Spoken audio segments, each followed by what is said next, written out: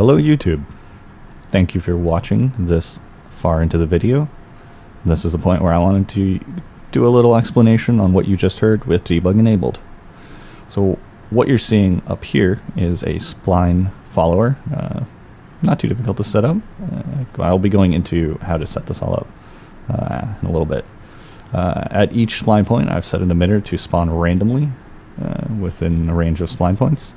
As you can see, it just follows along, and it's pretty great. Over here we have another follower that I made where an emitter follows the player's position within a volume, and it stays within that volume. So I can set it to any shape or distance I want to have it follow.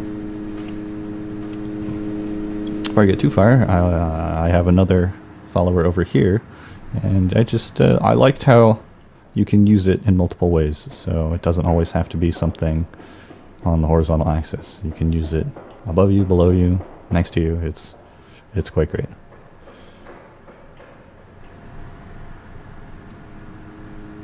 And then I have one more in here.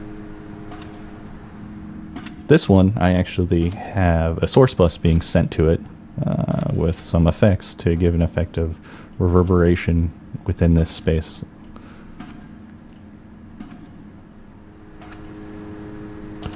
So what I'm doing to attenuate the volume when I'm inside and outside the geometry here is actually something new and experimental that Unreal is rolling out slowly. It's called the audio gameplay volumes. This was a solution that seemed to work pretty well for putting audio volumes in blueprints, which is very new and exciting. It's been something that has been not really doable in Unreal, since audio volumes have always been box brushes, and you can't really adjust the size of a box brush within a blueprint. But this allows you to use standard geometry, like a box or a cone or a capsule, to set the bounds of your box. In this case, I think I'm using a capsule here to match the geometry, and yeah, it allows for additional reverb to be had. It's more noticeable over here, because I'm not using a source bus to play audio to that emitter, where all this reverb you're hearing is being sent from the sound's attenuation into this reverb zone. And it is spatial.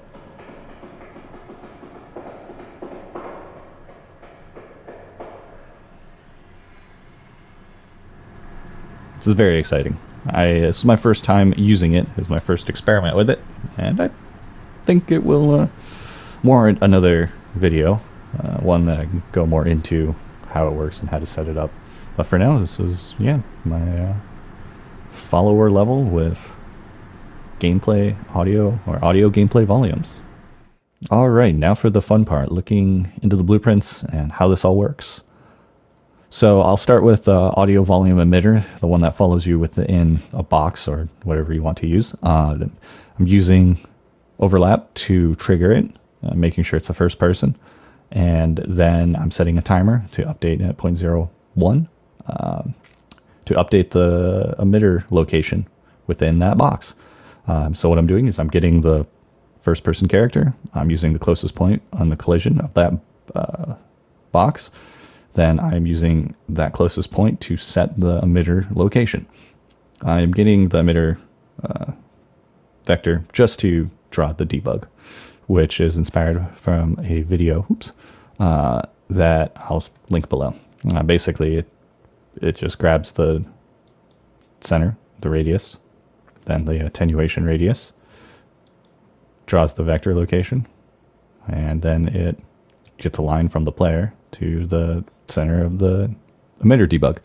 I'm getting the attenuation radius by just grabbing the settings from the audio emitter and then setting it there.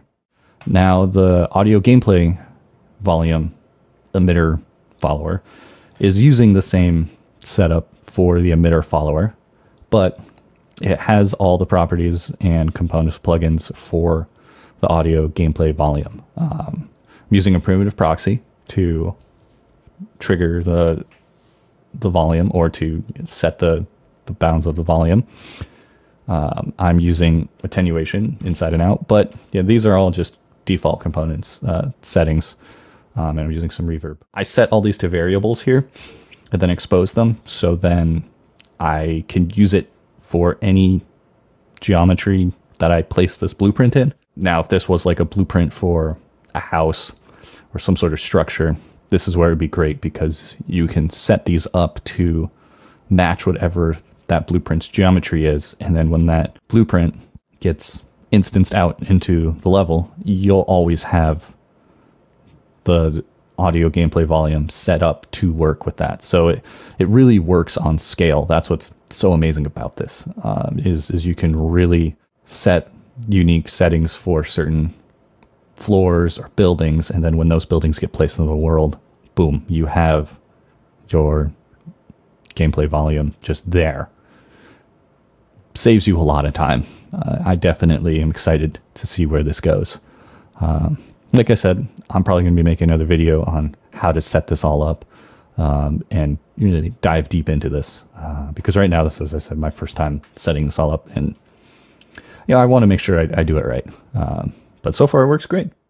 So how the spline follower, spline point audio emitter spawner works is essentially set up very similar to the audio volume emitter, but the magic happens within these little macros here. First, I am using a timer to spawn the emitter and the sparks at the same time and location.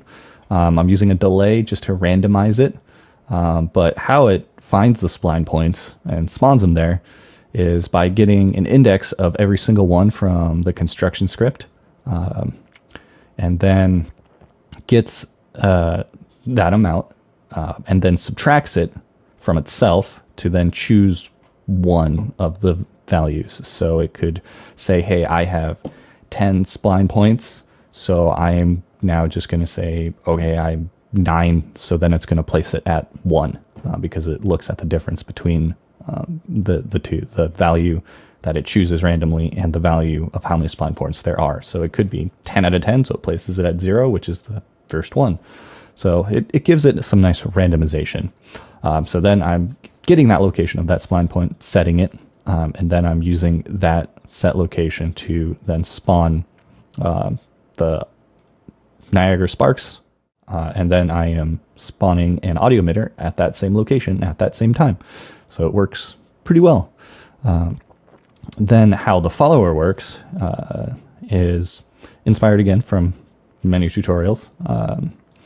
Basically, I'm getting the player's location closest to the world location along the spline, and then I am using an interpolation of the vectors between the audio emitter and the world location of the player to smoothly move between those points. I set it to, I think, 0.1, so it would move quickly but smoothly between the locations that the audio emitter and is being played at, and then the updated position to where the player is. And then I'm setting that just for debugging it. Well, that should cover how these followers work. Thank you for sticking through and watching this video. Feel free to leave any comments with suggestions or feedback or ideas. I appreciate them all. And I look forward to sharing with you all what I make next.